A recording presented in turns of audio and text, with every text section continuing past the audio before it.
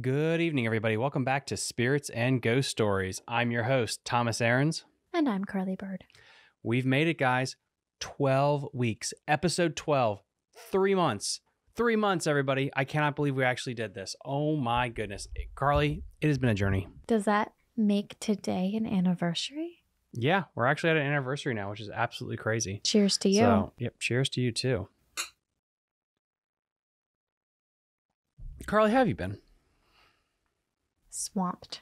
You've been swamped? What's been going on with work? I mean, it's not really work. It's more so wedding planning and the fact that we had a destination wedding, but then we came home and we're kind of doing everything opposite. We kind of literally did honeymoon, then wedding reception. And the wedding reception is this coming weekend. Mm-hmm. And there's like 150 people coming. So it's a lot to plan for. So that makes me swamped. It's gonna be a lot of fun. And the thing is, like with this, and I don't know everybody else that's actually been married or has a significant other, it's stressful, but we gotta have fun with it. Before we get into today's topic, Carly, what are we drinking tonight? Oh my gosh, I'm so excited to introduce to you the Nelson's Norton, known as N Squared. It's a brand of wine that we came across at Casanel Vineyards in Loudoun County, Virginia. So we posted our podcast/YouTube video on Facebook, and someone local reached out to us about a haunted vineyard that they own and invited us to come try some of their wines. So we stopped by over the weekend and we had a sweet flight, and then they sent us home with two of their most recent wine choices. And this is one that we came home with, which was the Nelson's Norton. I'll go ahead and give you the official description, because it's delicious. It's 100% Norton aged in French oak barrels for 20 months. It's smooth, velvety red. Flavors and aromas include red fruit, baking spices, caramel, and hints of earth. It's perfect for your Thanksgiving and Christmas dishes. So it's more of a drier side red wine, but it's also exactly what I'm looking for when I'm drinking red wine, and I love it. It is fantastic. And I'm not that much of if you guys know me from other episodes, I'm a very much of a sweet wine individual. The dry that's why tart. we got the flight of the sweet Yes, wines when we went there, because Tom's like, well, give me all your sweet wines. I have to try a sweet wine. Like anywhere I go, I want to try the sweet. I don't mind a red necessarily every now and then, especially when it's paired with dinner. But this is fantastic. So a huge shout out to them for sponsoring this episode. Oh my gosh, yeah, and more to come. So we'll definitely debut their next wine that they sent us home with for the next episode, and then we also have some pretty cool stories to share with you guys that it relates to local haunted. This vineyard houses. is haunted. Oh yeah, we Our have dog. we have a story for you. Yep. Shh, don't tell them. Oh, you don't tell them that yet? No, that's for the next one. It has to do something with our dog, or what used to be our dog, and what happened. Pretty sketchy stuff. But anyway, huge shout out to them for sponsoring this. And we got an interesting little change up today. Today, we're both going to be reading a story. Yeah. I'm going to be going first, and then my lovely wife will be coming up with the next one. I had to get enough just to get a little bit of liquid courage in me. So today we're actually going to Creepypasta. And when I was looking over there, I was looking for some of their other top cryptids. It's been a while since we've done actually a cryptid. A cryptid, for you at home that don't know, is kind of the scientific name for like a monster, paranormal creature. And that's when I stumbled upon this gem, and that is the Rake.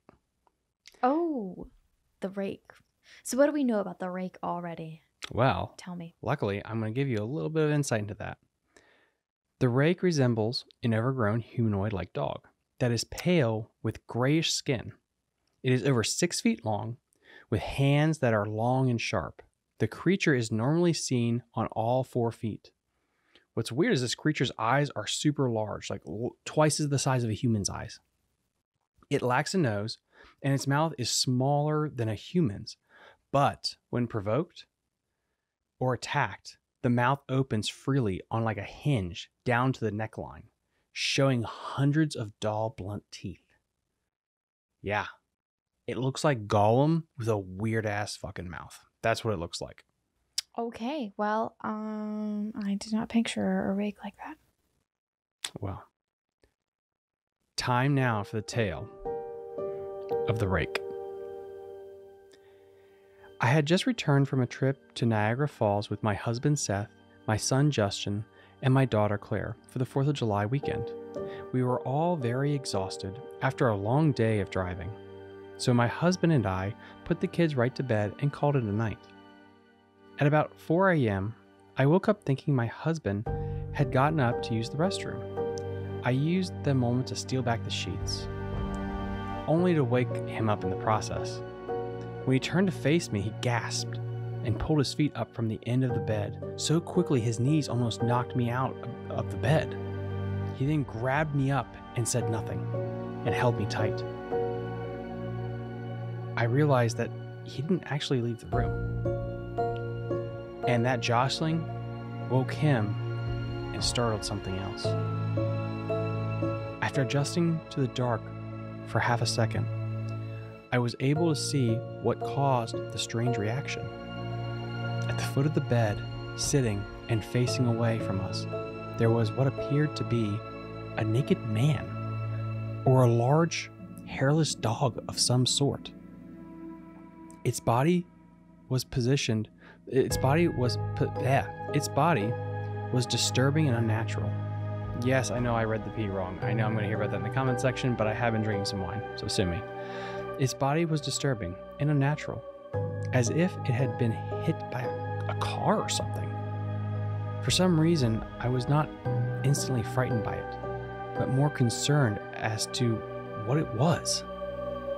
At this point, I was somewhat under the assumption that we were supposed to help him. My husband was peering over his arm and knees, tucked into a fetal position, occasionally glancing at me before returning to the creature. In a flurry of motion, the creature scrambled around the side of the bed and then crawled quickly in a flailing sort of motion right along the bed until it was less than a foot from my husband's face.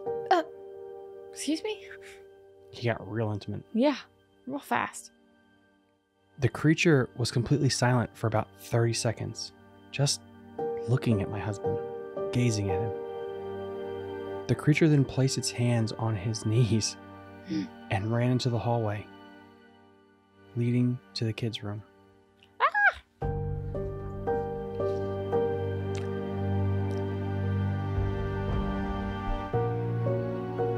I ran down to the hallway, and once I got to my kids' room, I screamed and I screamed and ran for the light switch, planning to stop him before he hurt my children. When I got to the hallway, the light from the bedroom was enough to see it's like crouching over my daughter Claire's bed.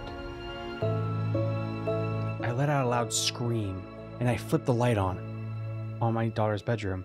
The creature turned around and looked at me directly, covered in what seemed like was blood. The creature ran down the stairs while my husband and I rushed to help our badly injured little girl.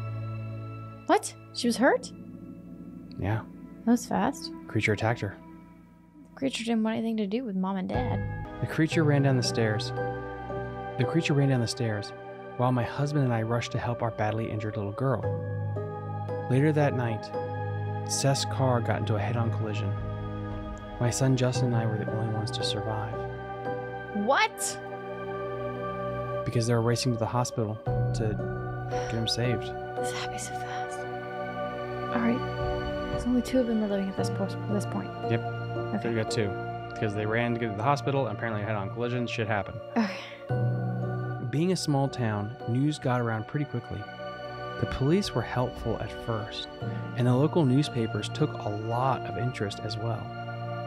However, the story was never published, and the local television news never followed up either. It was really strange.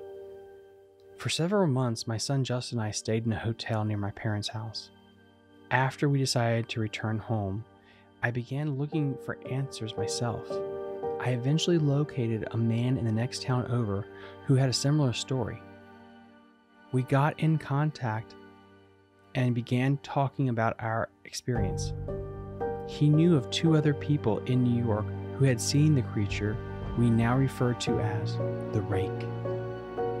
It took the four of us about 2 solid years of hunting on the internet and writing letters to come up with a small collection of what we believe to be accounts of the Rake.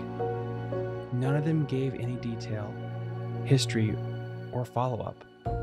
One journal had an entry involving the creature in its first 3 pages and never mentioned it again.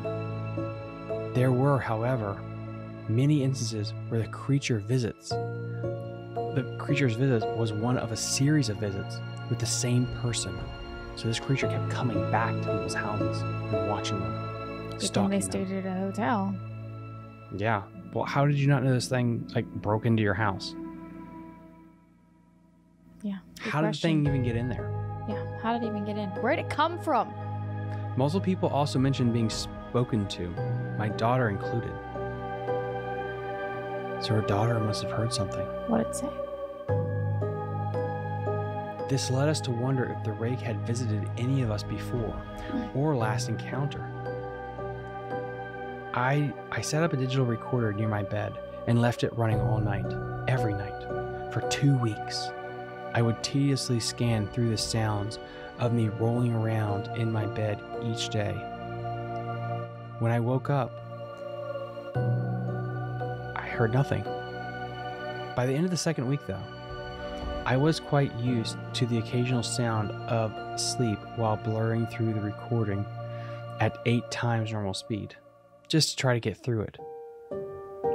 This still took almost an hour every day of constantly going through it, trying to listen for anything.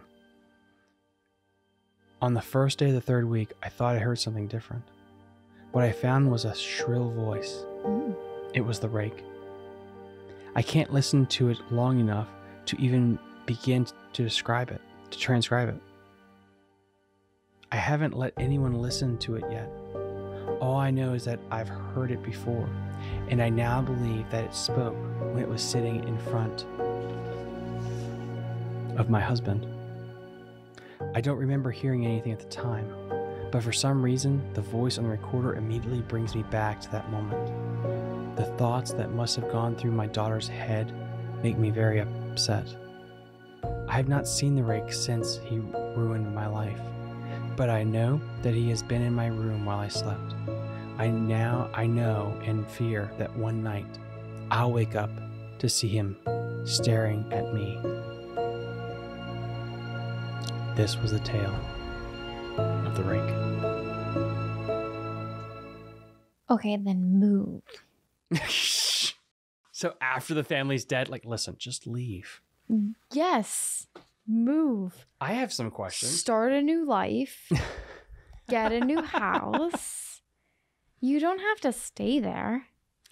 I mean, you're not wrong. You don't have to stay there. I have so many more questions. Okay, here, example, guys, everyone. Okay, why a recorder? Why not a camera in your room?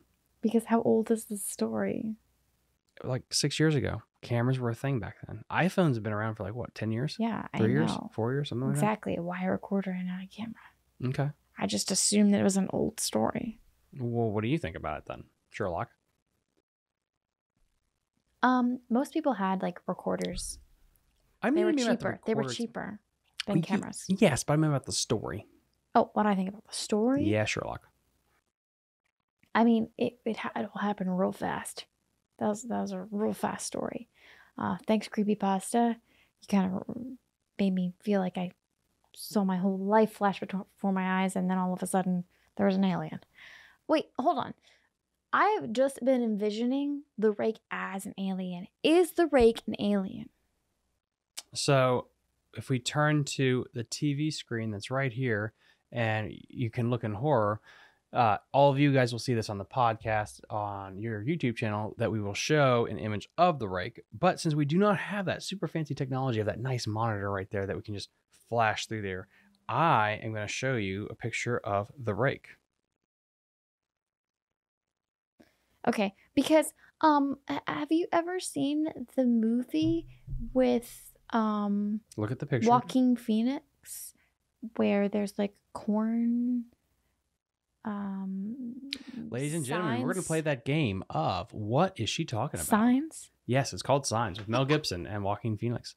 Yes. Okay. So that's the rake. That's what I picture when I hear rake. The alien that pops up on that. So she's looking at the picture of a rake right now. We're going to have Carly Bird's first impressions of the rake. Looks like an alien. So the mythology of the rake, based on Creepypasta and also other places and firsthand encounters with this creature, is that it could be a type of human that actually went underground. And through evolution, it became this. Interesting, right? And that's why it walks on all fours. Because it's like underground. To me, the biggest thing I'm shocked about with this whole thing is like, how the heck did it break into their house without them knowing about it? Right. This thing seems real clumsy. How can you tell that from a black and white photo? Because it's the size of a human, but it walks around on its hands and knees. This has been a moment with Carly Bird. So I can just hear it down the hallway. That's how it goes. I would still be scared the shit out of me. All right. I mean, it would still scare me too, but loud, right? Right, everybody? It would be loud. All right, you're up. All right. I have a story about the rake.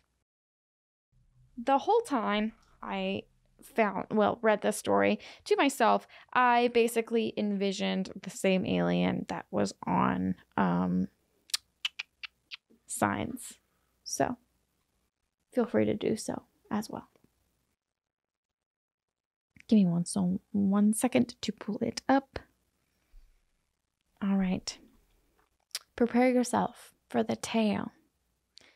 It comes in darkness. As I sit in my bed writing this, I cannot overcome the pain and sheer anguish that this creature has caused me. Why did this happen to me? Why am I its prey? All of my troubles now, everything that worries me is because of this thing, this rake. There are many with stories to tell, and I swear I've read them all, ever since my occurrence. I've dedicated myself to learning as much as I can about this monstrosity. I've seen the drawings victims have made of it, its cold, lifeless eyes, its bony, jagged body, and pale gray skin. I shudder at the thought of it. 2 years ago, after my best friend Matt went home for the night, I laid in my bed thinking of the great day I had had. We played some football, climbed on top of the school, got into mischief. Typical teenager things to do on a boring Sunday night. Depending if you're like, how old are you? My goodness. These are not Loudoun County kids. I've done that before. They're not Loudoun County kids. You've never crawled on the top of your school building? They're not Loudoun County kids. All I have to say is the story resonated with me because I have sat on the top of my school building. Anyway, this was the worst day of my entire life. You have to let us know, thank you. I suffer from insomnia and have for the past 6 years. I find it extremely difficult to sleep at night, especially in the hot summers. I live in a 3-story apartment and I'm on the 3rd floor. You should get the idea of how humid and stuffy it gets in here. I slept soundly that night, like a newborn child. I must have drifted off 10 minutes after I closed my eyes and plunged into the darkness of my room. The time was 12:51 a.m. I remember the ticking of the clock, hearing every second smoothly pass through my ears. I loved the sound of that red clock on my wall. Now that I look back to it, I can almost sense that it was counting down until he came. I awoke, hot and sweaty, sitting up on my bed like I had just experienced the worst nightmare of my life. It was not a nightmare that had awoken me, though.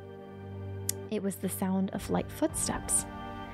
A light footstep slowly inching across my apartment's main hall. Blurry and dazed, I looked around and saw nothing. It took ages for my eyes to focus, but eventually something caught my eye. It looked about 6 feet tall, crouching in the hallway, connected to my room. It had one arm resting on its knee, the other planted on the carpet. It watched me, unblinking. At the time, I had no idea that the rake even existed. How the hell does it keep getting into these places? This is the big Houdini thing. Continue. Thank you for that interruption during this intense moment of the story. It knew I did. My first thoughts were to scream, but I tried to keep my cool. I don't know how long we stared at each other. The room was pitch black, and all I could make out were its body positions. I feared that if I looked away, it would charge at me. I feared for my life. I heard crunching.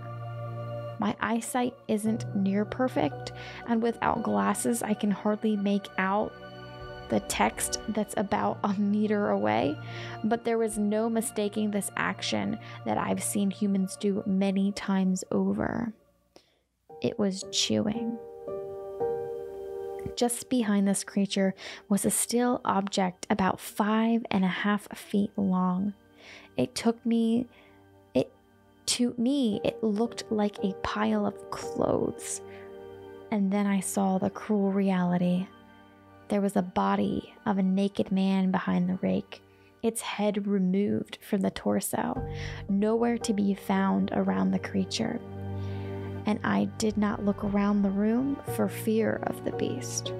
There was a pool of black on the floor of what I assumed to be blood, and its arms were completely removed, one of which was in the rake's mouth as it chewed on the meaty flesh and bone, staring at me, unmoving except for its jaws. I screamed.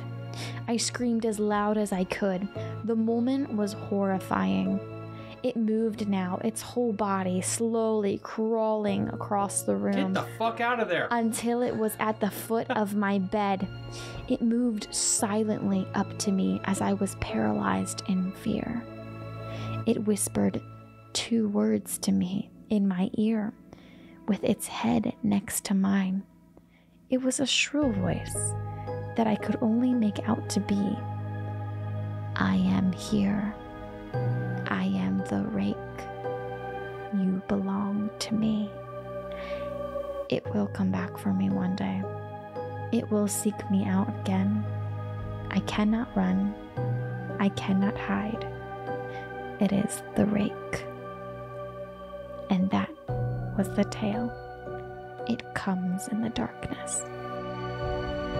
So you want to say that my story was fast? Like, she just kind of like completely glanced over the fact it's like, there's a dead body in my house. Like, who the hell was that? Great question. Was it a family member? Like, does she have a family member? Stranger? I don't know. Or sleep paralysis. Yeah. Anytime I hear a story about the rake, I just automatically assume, oh, sleep paralysis. Anytime I hear a story where it's like they were in bed and I can't move. Mm-hmm. I mean, This was literally, no offense, guys, this is Haunting on Hill House, like episode 1 or 2 of the first season. Which I'd love to watch again. About that. When are we going to start that again? When you don't work in the morning. All right, we'll talk later. That's what I thought. Because that's a series where you binge it and you don't just like watch one episode and be done with it. So you can watch your British dramas. So you can like hop those on and off, Bob's Burgers. You're not going to do that. It's a meat eater. It's a humanoid creature. The creepiest thing to me is like, how the fuck does it get in there? Every time. It's a huge being. That's the whole thing. It's massive. Mm-hmm. But it's always spotted in people's houses, right? Yeah. That's the stories. And I feel like every story I've come across, it's in a person's house. It's in their bedroom. Okay. Well, any like pictures people have of it is out in the woods. Not really lining up here. Mm-hmm. How is it getting in the house? Yeah. I mean, I think that's why I don't think it's a real creature. I think it's demonic. Oh. I think it's spiritual. Something like that. Like, okay. The idea, like, how else could it gotten in there? I mean, we've done the Wendigo. We've done hellhounds. We've done like certain Yeah. things that were real Mm-hmm. on this channel so far. And so there's a smell, there's something there. There's no smell of this thing. You don't smell it. It's just weird. But yeah, like with the real animals we see, there's this tangible thing of like, it's real, it's there. Besides the kid being like, what? Sorry, keep going. No, what? You just laughing randomly, just yawning. What? I love you with all my heart. We were talking about how you think it's a demonic thing because it doesn't have this. It just shows up. And we've had other stories in the past, like the Hellhounds, the Wendigo, and things like that. Slender Man, Mr. Smile, all of these things where some of them are real and some of them are demonic creatures.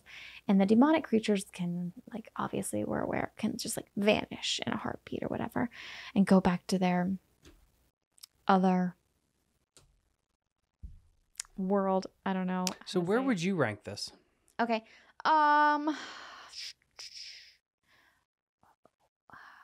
It makes sense that it is a demonic being, but in all honesty, I rank this as an alien.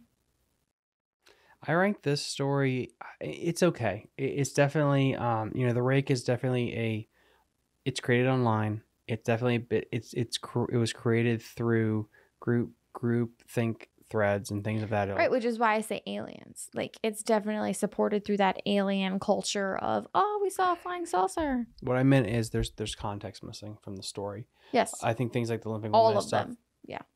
Yeah, I still think comparatively to like other stories and stuff, there's a lot more backstory and there's a lot better thought that goes into the storylines.